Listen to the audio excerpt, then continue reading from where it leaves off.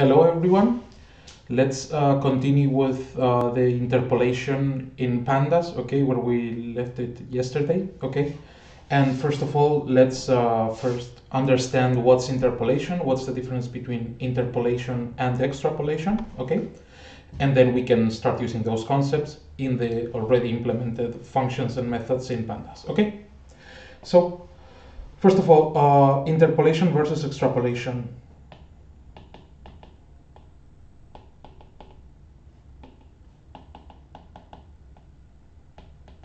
Okay, let's think of, in this case and in this case, we have a couple functions, okay,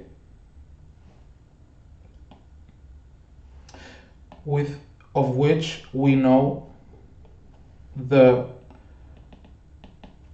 for these 3 points, for example, we have for point 1, point 2, and point 3, we know x1 and y1, x2 and y2, and y3 and x3, okay.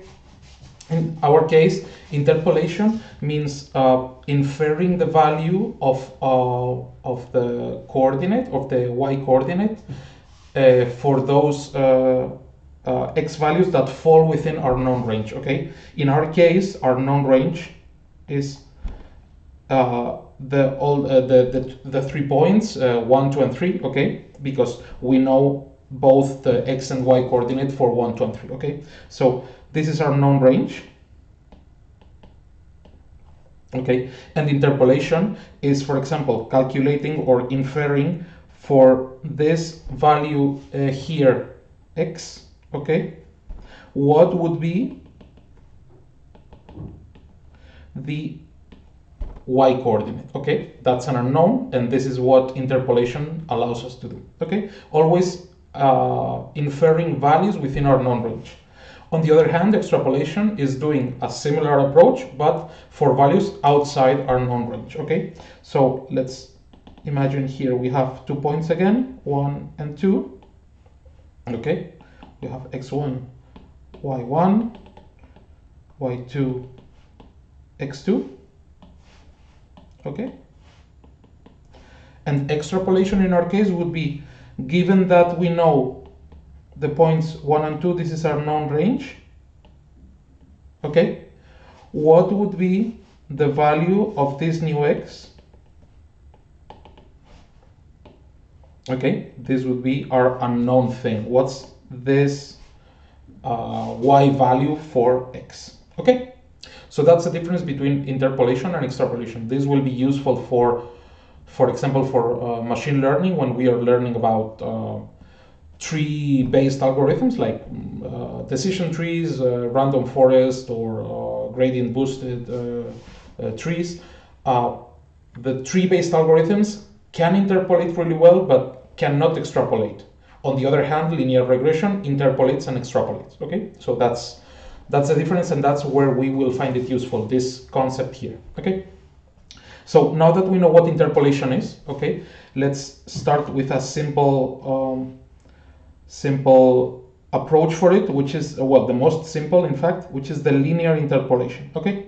So the linear interpolation is the method used by Pandas by default when you call df interpolate here, okay? So as mentioned, the default value is linear, okay?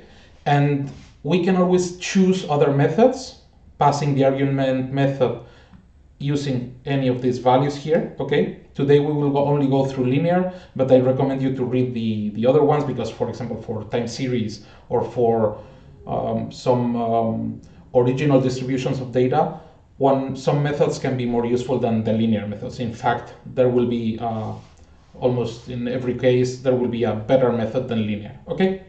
So let's understand what linear interpolation is. Going back to our original example, in which we knew of a function and only a couple points that we know both values for x and y, okay? Let's do it again. Okay, we know the point A and point B, okay, xa ya, yb, xb. Okay, and the function that passes through them is this one. Okay, so what if we now want to calculate the value, the y value of this x here? Okay, this is a use case of interpolation, finding a value that falls within our known range. Okay, so in this case here, linear interpolation allows us to leverage on well-known concepts like the slope of a line and the Thales theorem, okay, in order to calculate or estimate or create a good estimation for this point here. Okay, let's break this problem in pieces, in smaller pieces. Oops. There seems to be something wrong here. Okay, so if we remember from our high school days, we remember that the equation of a straight line is represented by this equation, okay, where x and y represent the y coordinate and the x coordinate of each one of the points that are in our straight line, okay, and m represents the slope, where n represents the intersect, okay. What this concept means, what these concepts mean is, again, if this is our straight line, okay, we know that this point here, where our line intersects the vertical axis, is the intersect, and this is n, okay, and m, or the slope, okay, represents the tangent of the angle that our line forms with a horizontal. Okay, so these two arguments here allow us to create all of our lines, all of the points in our line, by multiplying the slope by each one of the x coordinates, adding the intersect, and you would get the value of y. Okay, so now that we know the basic equation, okay,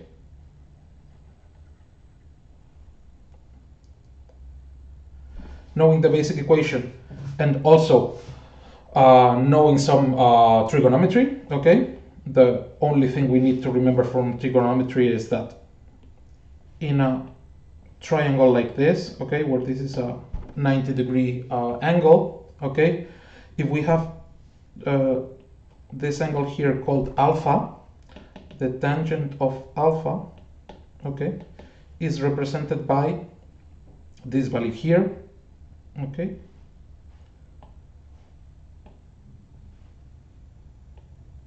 divided by this side here. Okay, so now we have it graphically. Let's put names to each one of these yellow and green sides. Okay, so for the yellow side, if we create a couple points here, A and B, just the same as we had in the original example, okay, we know that this tangent of alpha, okay, and following the same structure that I have here, yellow divided by green, okay, yellow represents yb minus ya, and green represents xb minus xa. In the end, this is the length of the yellow side divided by the length of the green side, okay, and this is the derivative also, okay, of the function y in the point x. But this is a concept that we will use further ahead. Okay, so just let's stick to this. Okay, and now that we know how to relate the concept of tangent with sorry, with the concept of the coordinates of our points A and B. Okay, so now we know the equation of our straight line, which is here. Okay, we also know this other equation that correlates our points with the tangent. Okay, so now let's move one step ahead. and relate all this with interpolation. Okay, so what we had in the beginning was these 2 points, A and B.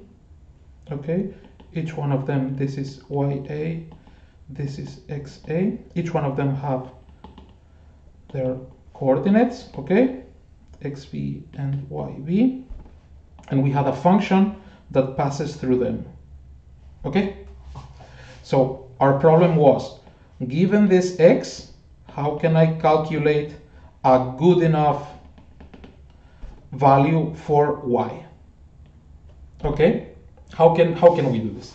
So with what we have learned, okay, we can force a triangle pass through all these points, the known points A and B. Okay, and what we can say is, by using the properties of the triangle, the tangent, and also the equation of our straight line, we can say, okay, I don't know what's the value of Y, okay, this one here that passes through the function, but I can make an approximation and say that the approximate value instead of Y here, okay, is this one here. Let's say Y hat, okay? So how can we calculate the value of Y hat?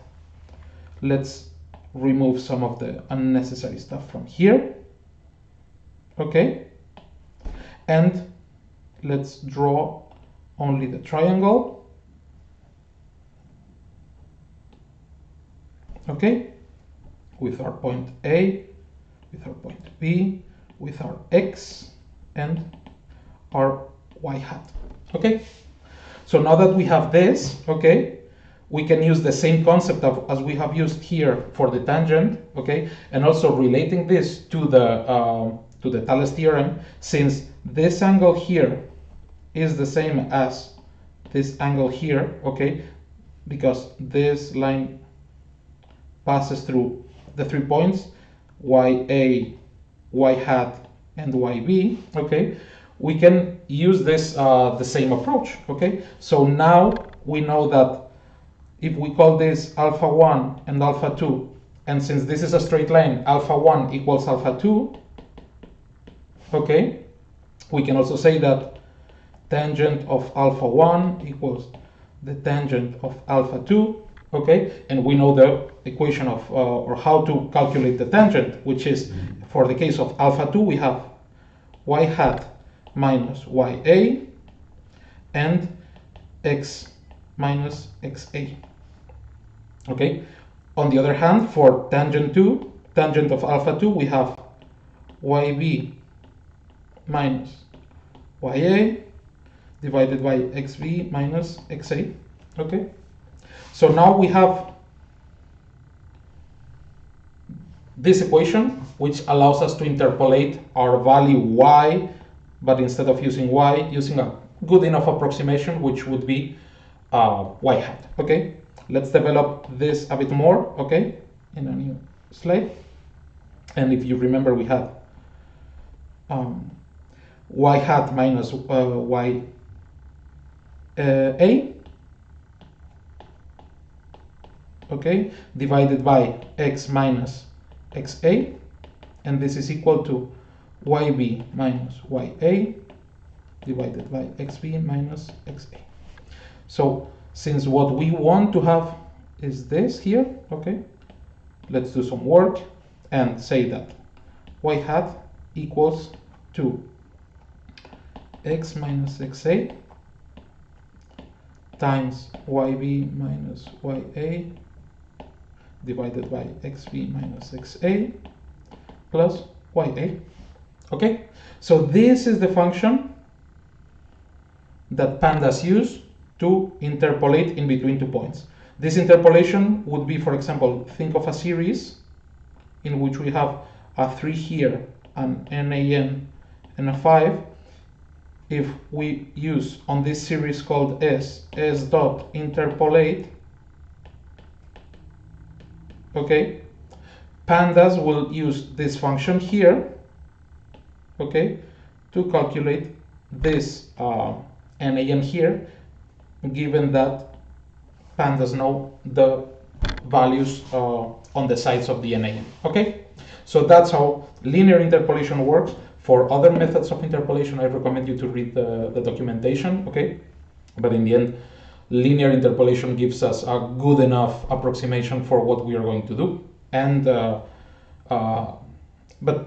it's not the best. Okay, so for each series, each distribution of data, you will find a better function or approximation to use in interpolate. Okay, so now let's move from the text, from the written part to the coded part. Okay, and let's start using interpolate on our data frames. Okay, so first of all, I'm going to import pandas and numpy. Okay, and I'm going to create the data frame with which we will work with. Okay, this data frame, as you can see, contains 3 columns: column A, column B, and column C, and each one of them has data associated that has been calculated in different manners. For example, for column A, I'm using the logarithm of each value in between 1 and 25. For column B, I'm using the squared values in between 26 and 50, and for column C, I'm using double of the value in between 51 and 75. Okay, so if we execute this and we check what our data frame looks like, we can see that we have a data frame with columns and values. Okay, and the values are numbers. Some of them are integers, some of them are floats. Okay, now in order to insert artificially missing values, okay, I'm going to take the same approach, okay, with for our 3 columns, okay, and I'm going to create a new data frame that, using the same operations to create the numbers, it's also going to insert some none. For example, in column A for even positions, for column B in sorry, not even positions, when the value is even, for column B when the value is divisible by 10, and for column C when the value is divisible by 3. Okay, so this data frame looks like this, okay, as we could expect. And now we can see that we have some NAN here. Okay, let's get a bit more of information from here using isNA. Okay, we see the mask with trues and falses. Okay, but now let's use, for example, mean to see what's the mean value of NANs in each of the columns. We can see that column A received a lot of NANs. In fact, 48% of the new column A is NAN, and column B and column C also had some NANs. Okay, so now the nice thing about using interpolation in Pandas is that it's as simple as using the data frame that contains the NANs. We can use the method .interpolate on it. Okay, as you can see, I'm passing no argument because the default argument is the linear interpolation, which is the one I want to use, and I'm saving the result of this interpolation in a new variable that contains the data frame with the interpolated values. Okay, so if you execute this, okay, we can see that most of the NANs have been removed except for this one here. Okay, the problem with this one here is, as we were talking about interpolation, remember that interpolation needs a value before and after the missing gap in order to be able to infer the position of our y hat. Okay, since this NAN doesn't have a previous value, Pandas cannot interpolate here. So this is one of the limitations. Okay, but it's not a limitation, it's in the definition of interpolation. We need to be in the known range in order to interpolate. Okay, so now we have filled our NANs with interpolated values, which look very much alike to the original values that we defined. Okay, so how can we actually check what's the error of this interpolation? Okay, well, the most basic calculation of the error is just subtracting from my original data the interpolated data. So we can do that straight away with Pandas, okay, by subtracting the interpolated data frame to the original data frame. Okay, and we can see that the error or the difference in between the interpolated value and the actual value is quite small. Okay, it's a very good approximation for the original values. Okay, so now you know how to use interpolate with pandas, what's interpolation, and how linear interpolation works. Okay, so thank you very much for listening to this, and if you have any question, you know what to do. Bye bye.